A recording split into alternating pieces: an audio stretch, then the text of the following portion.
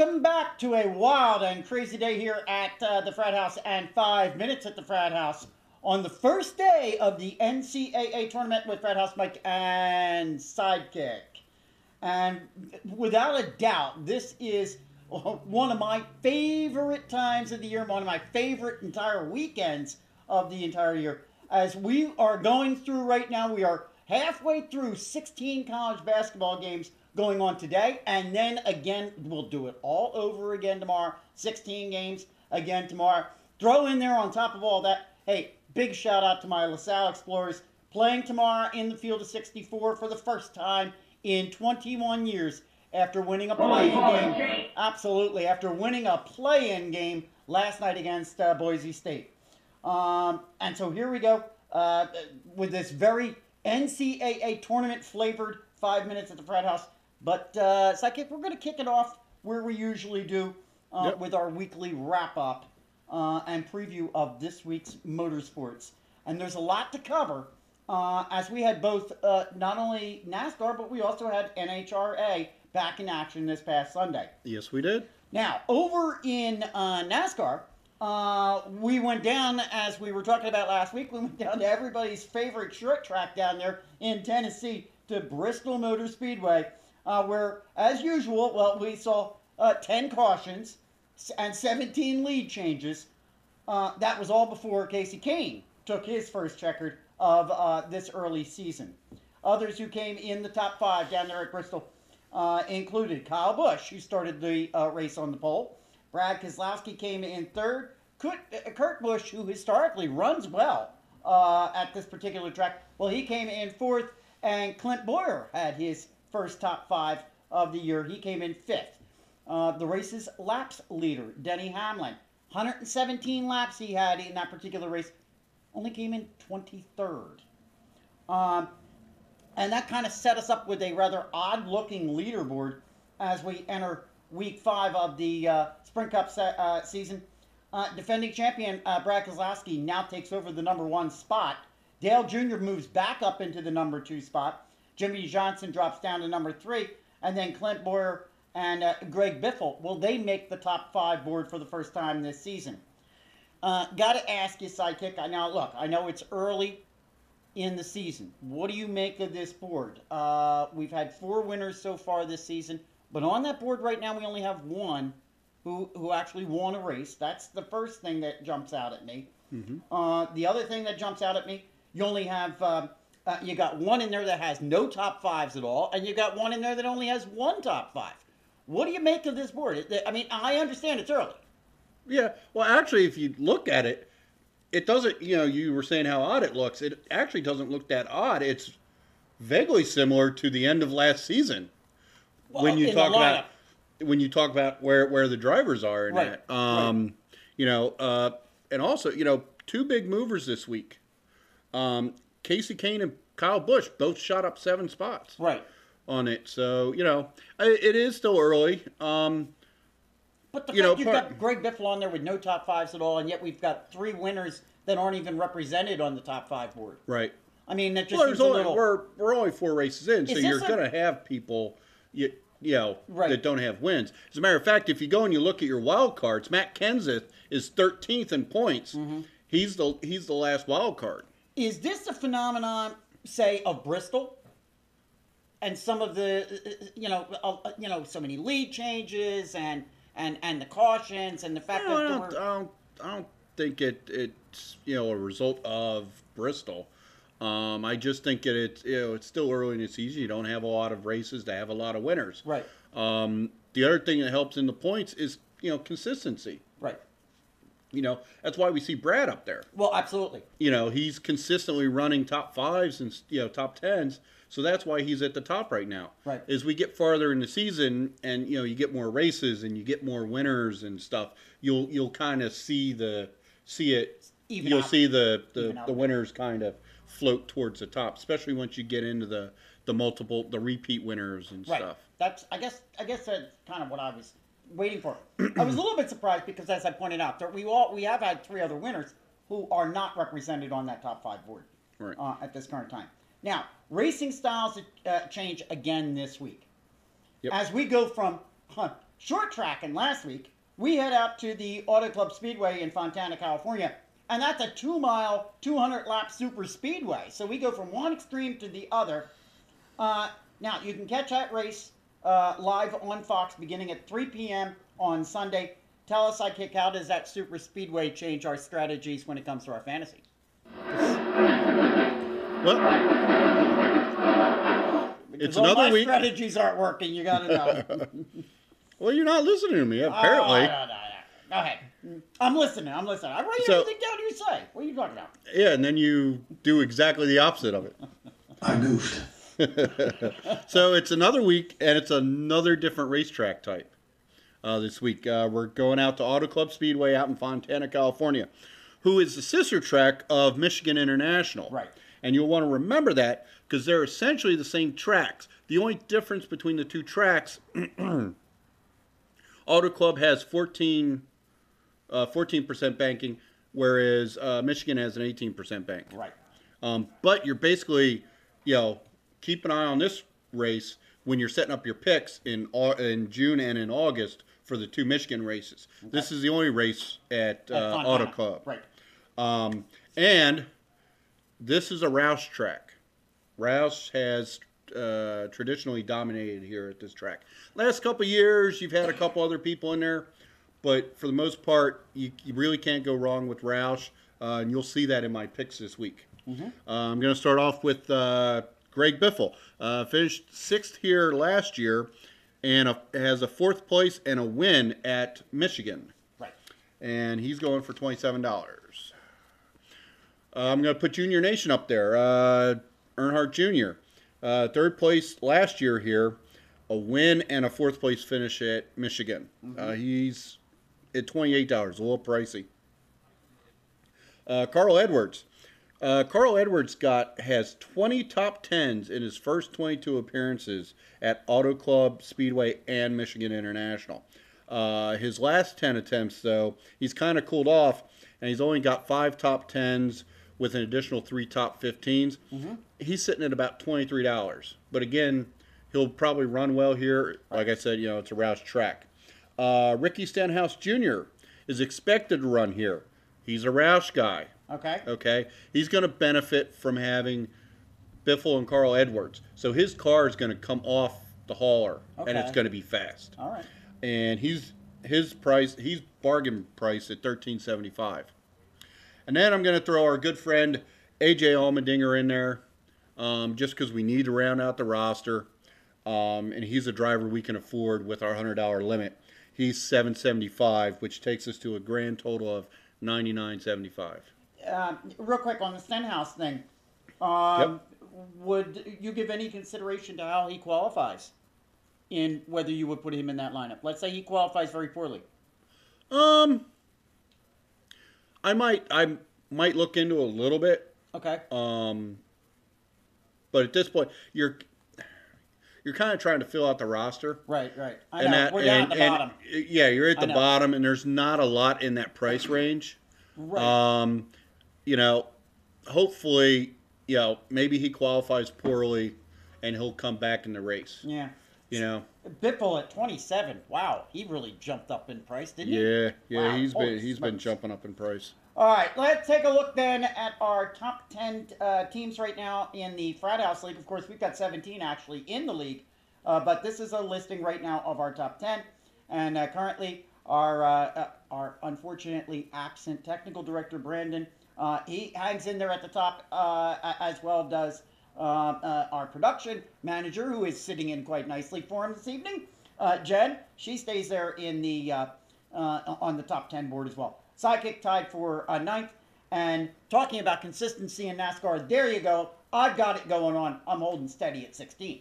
It's an outrage. All righty.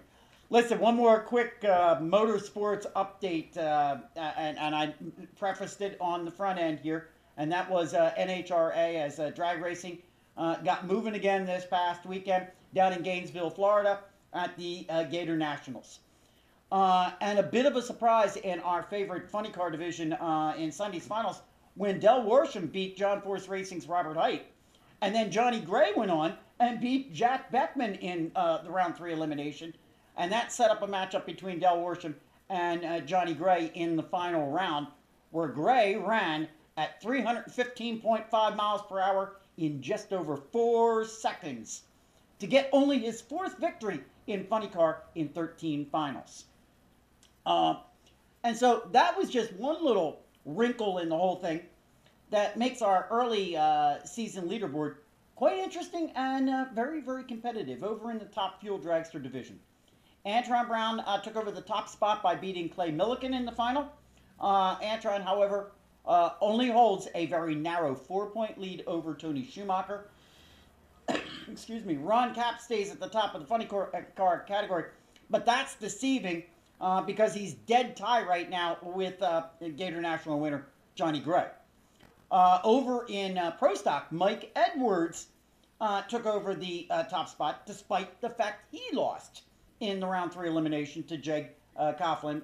Edwards is just 16 points ahead of Coughlin for that lead.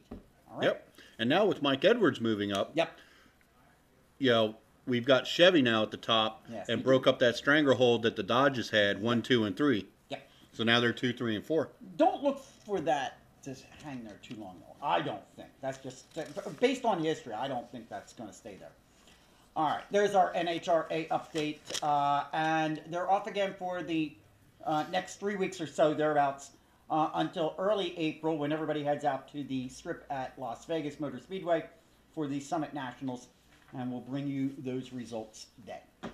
Alrighty, listen, let's turn our attention to what everybody else is focused on, and I see Sidekick over here is focused on it as well. Yep. I'm focused on it. We all got our mobile devices up here as we are tracking what's going on in the NCAA Tournament, with the field of 64 having tipped off this afternoon at 12:15 p.m. this afternoon. And already we've had 8 of the scheduled 16 games completed at this point. Excuse me. And the bracket was released on Sunday. And there were a couple of things that jumped out at me off of it.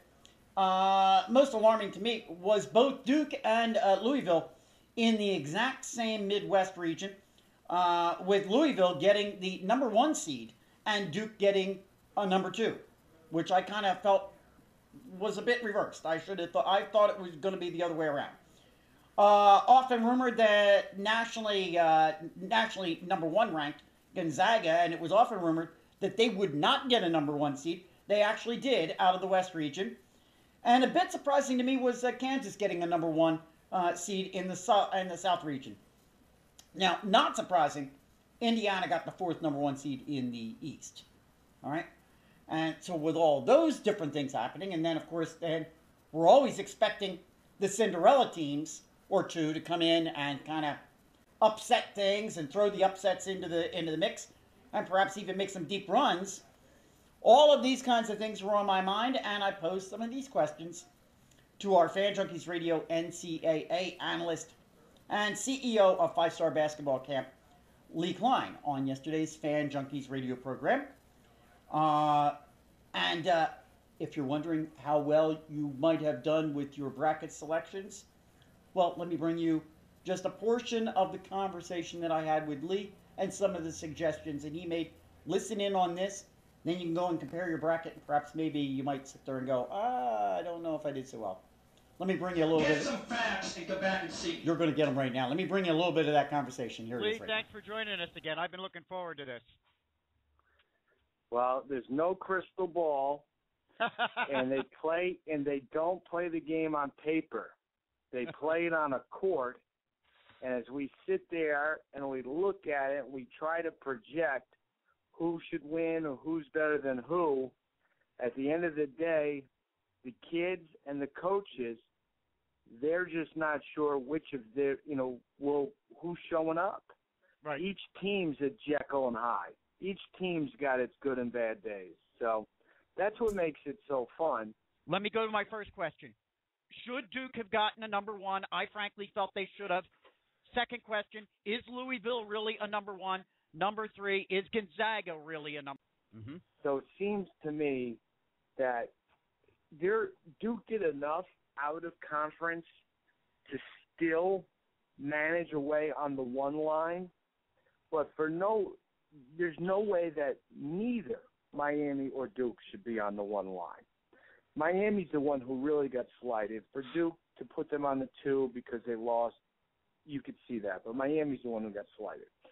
Louisville, by winning the Big East, which was the second-rated conference, put itself in position with a great late-season run. I want to say 8 in a row off the top of my head, where to put themselves as the number one team as far as the number one seed. The problem is that Midwest bracket, that served them very little good because they loaded the Midwest with 12 tough teams. Yeah. So 1 to 12 is, that's the toughest region. And so what, Louisville much rather have had a 2 seed in, for instance, in the West, right, than be the 1 seed in the Midwest. It right. makes no sense. And then last part, I believe you asked me was about Gonzaga. So Gonzaga deserved to be a 1 seed. You can't be the number 1 team in the country in AP and not be on the top line. There's no way you can justify that. But now, here's what I don't understand. If Gonzaga is your 3rd or 4th lowest 1 seed, if Louisville and Indiana, rightfully so, are the top 2 1 seeds, right?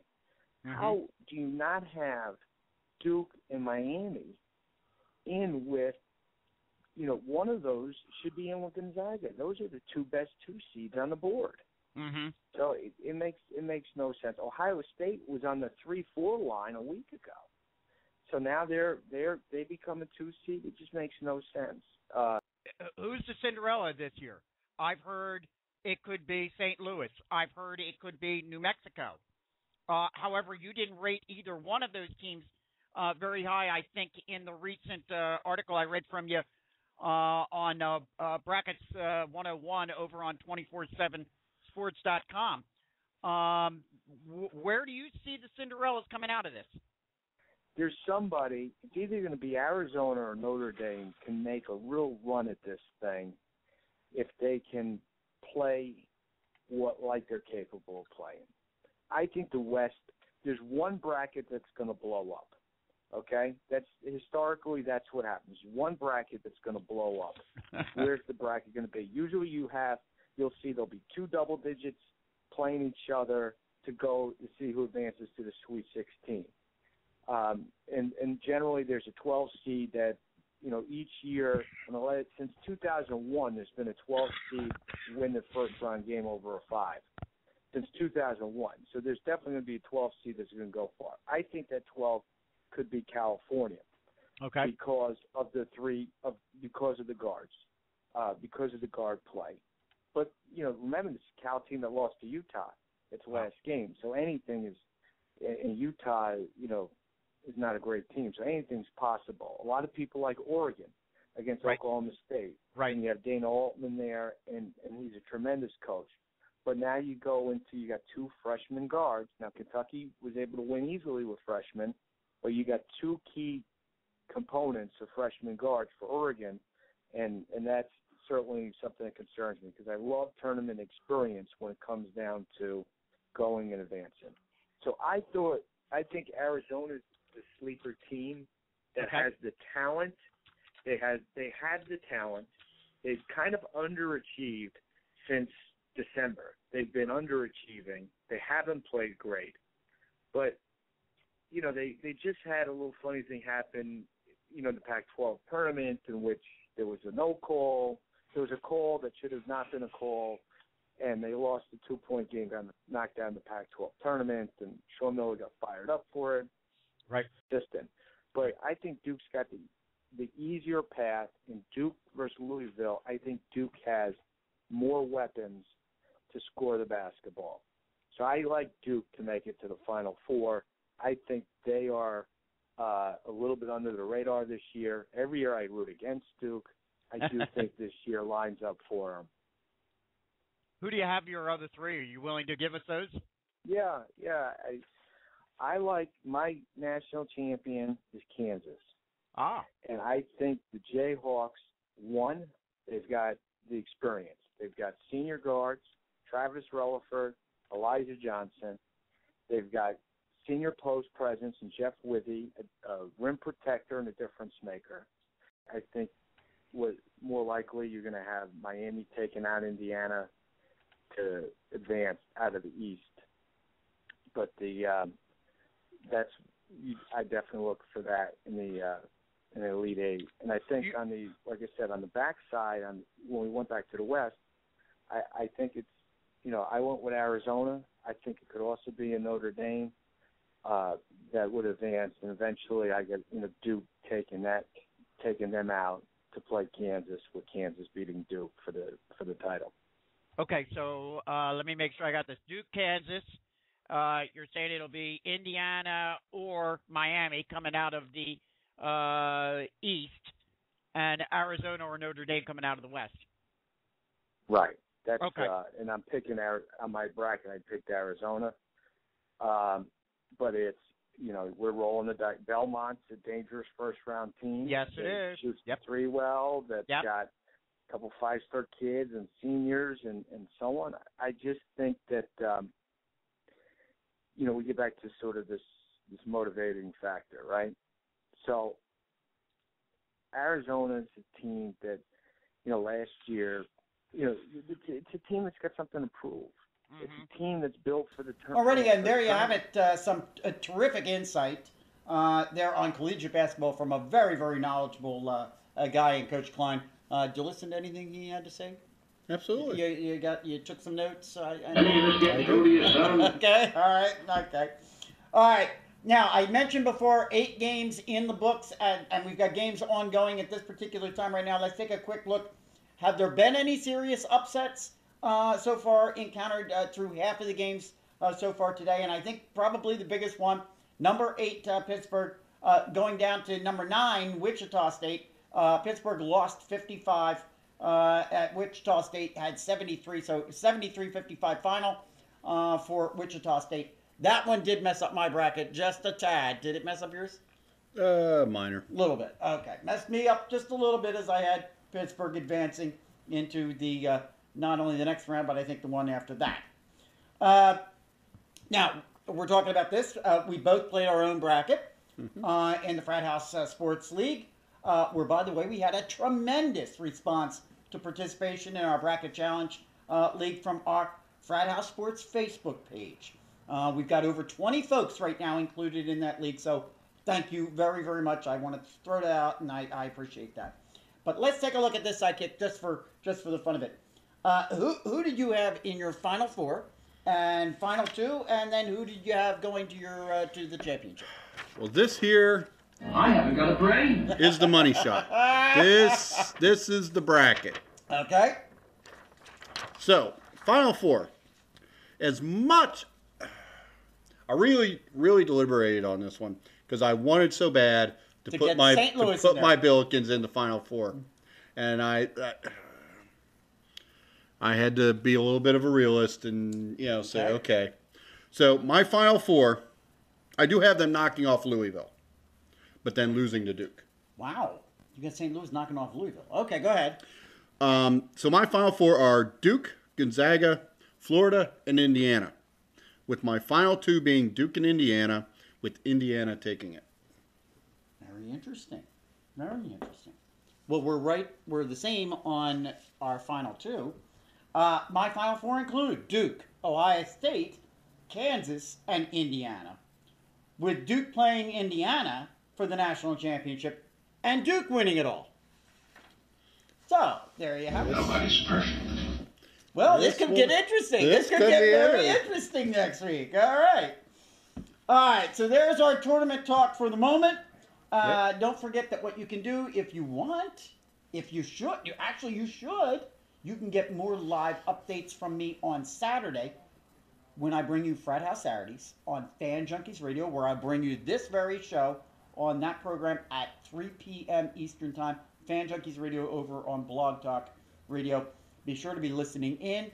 Give me a call. And then next week at this time, we'll be bringing you the up-to-date bracket again. We'll take a look at both sidekicks in my bracket and see where we stand at that particular time. All right. And since we're talking brackets, we thought this would be a good time to bring you another installment of our Top 5. Yes, sir. And this week, it's our Top 5 surefire ways to bust your NCAA bracket. And coming in at number 7, team colors play a large factor in your decision-making. Sure, look, just pick them by color. Yeah, why not? Why not? Those are pretty colors you have. Thank you very much. I picked mine by color tonight. What color am I wearing? Go ahead. Number 6, team mascots are totally Final Four material. Absolutely. You gotta love the mascots. Coming in at number 5, you listen to and overanalyze way too many bracketology experts. Now, not me, though. I never do that. I don't ever do it. Never. No. Coming in at number 4, you choose your schools by their proximity to St. Louis or your location.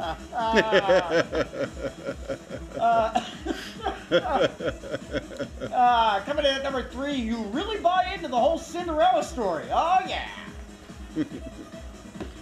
So, you got some Cinderellas picked in? Yeah. Not too many. Coming in at number 2, you pick the underdogs to win every matchup, or the meek shall win the tournament.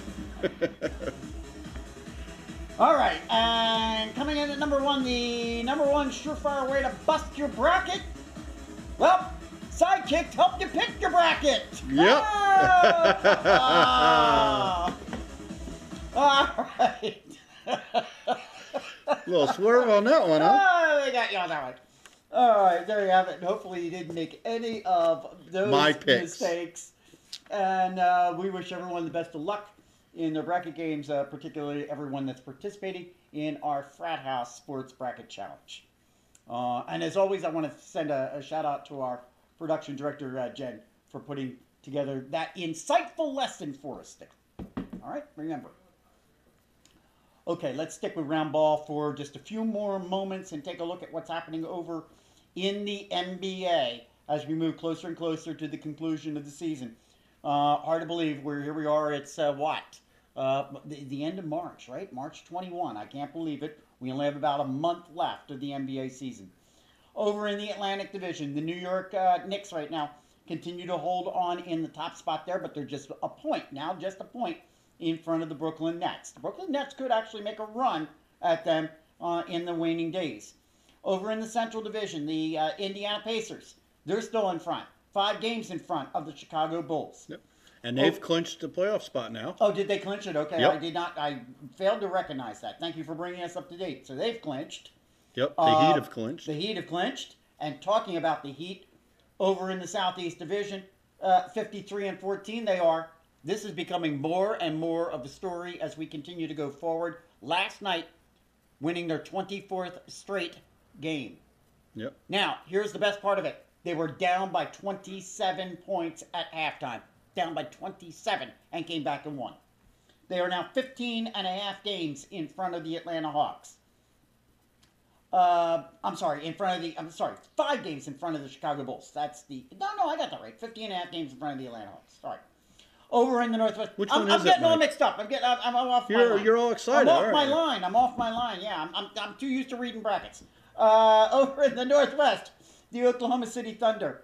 3 games in front of the Denver Nuggets. And they have clinched as well. Okay, so we've got 3 that have clinched. In the Pacific Division, the LA Clippers, 8.5 games in front of the Golden State Warriors. And in the Southwest, the San Antonio Spurs, 5.5 games in front of the Memphis Grizzlies. Now, and they have clinched as well. My goodness, we've got 4? Yes. 4 out of 6. Of the division leaders yep. have clinched a playoff spot. Not necessarily clinched right. the division. It's a playoff spot, yes. Right. Now, last week I brought you a whole rundown on the playoffs and what the playoff scenarios might look like. We're going to hold on to that until next week. And so I'll give you a little snapshot of that as we advance forward next week. All right? Before we get off a round ball, let's go take a look real quick at our Frat House Facebook post of the week. This week it was the most viewed post on our Facebook page, and this one revolved around somebody we really haven't spoken about too much here, probably because we really don't want to, but it's everybody's favorite gold digger, Philadelphia 76ers, Andrew Bynum, making $16.5 million for bowling. Yeah, that's what he's doing this year. Yep. bowling and, just going out and making public appearances every once in a while at beer distributors. The other evening, I posted the breaking news. One unconfirmed and previously, recently unreliable source indicates that Philadelphia 76ers Andrew Bynum's season of non-play is officially over as he will undergo surgery tomorrow. It was posted the other evening, and so lo and behold, the guy that only showed up as a Sixer just to put the jersey on once and get a picture taken, never stepped out on the court at all, never played a single minute, his season is over. That post got the most views and numerous comments, and so I thank you all for that. Keep the posts coming. And for all of our new folks out there, of which we've had about 7 new members to the Frat House Sports page this week, be sure to jump in, comment often, post your own, whatever. Just get over there and make some comments. Jump in anytime you see something. We've had a few division changes over in the NHL. And as in most cases right now, I think we are about 20 games remaining in this shortened season. And so let's take a look at the divisional standings. In the Atlantic Division, the Pittsburgh Penguins, still without an overtime loss, 23-8, 46 points. They're now 14 points ahead of both the New York Rangers and the New Jersey Devils, who are both tied for second. In the Northeast Division, the Montreal Canadiens continue to lead that one, 2 points ahead of the Boston Bruins. In the Southeast, here's where we've got a division change. The Winnipeg Jets take over as the leader in that division. They're just 2 points ahead of the previous leader in the Carolina Hurricanes. In the Central Division, the Chicago Blackhawks with 51 points. They are 17 points ahead of the new second-place team, your St. Louis Blues, if you're interested. In the Northwest, the Minnesota Wild. Excuse me, I got such a tickle there. The Minnesota Wild take over as the new points leader, 2 points ahead of the Vancouver Canucks. And in the Pacific Division, the Anaheim Ducks are 12 points ahead of the LA Kings. All right. And just like I said last week with the NBA, we will take a look at where the playoffs stand next week when I give you a rundown and a snapshot of what that's looking like. Okay. There's our wrap up for this week. We want to get right back to all these TV sets we've got here at the Frat House to take a look at what's going on in the NCAA tournament, as we've got no less than about 6 or 7 or 8 games still remaining before we're done for the evening. So we want to get back to that and let you guys get back to it as well. So that's our show for the week. Let's run around real quick. Fan Junkies, get over there. Social media at its best, where sports meets social media and social networking.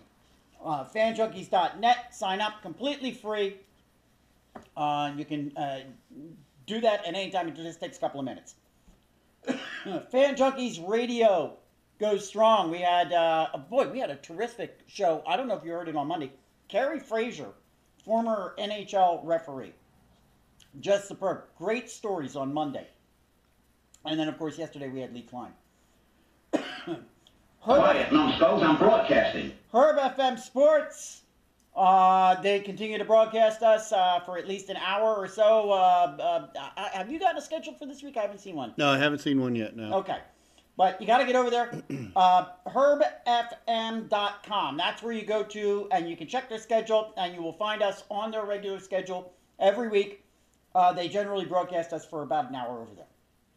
CLW 83, all of the Fan Junkies radio programs, and of course that includes Frat House Saturdays are rebroadcast on CLW83.com. And of course sports..net, our own website. All right? Okay. There you go. Enjoy the madness of March, as we are going to as well, and we will be back here with you again next week. In the meantime, you know what you got to do? You got to keep us real, you got to keep us live, and you got to keep us going. We'll see you then. See you then. I hope you're not crying next week. Right front going down. Final lap for Kasey Kahne. Just bring it on home here. Sails it off into turn 3. Gets underneath Joey Logano. And Kasey Kahne wins the Food City 500 at Bristol. Nice job, Bruce. Yeah! Good job, guys. Awesome job. Good job, Kevin. Way to go, boys. Way to go. That's a big accomplishment today.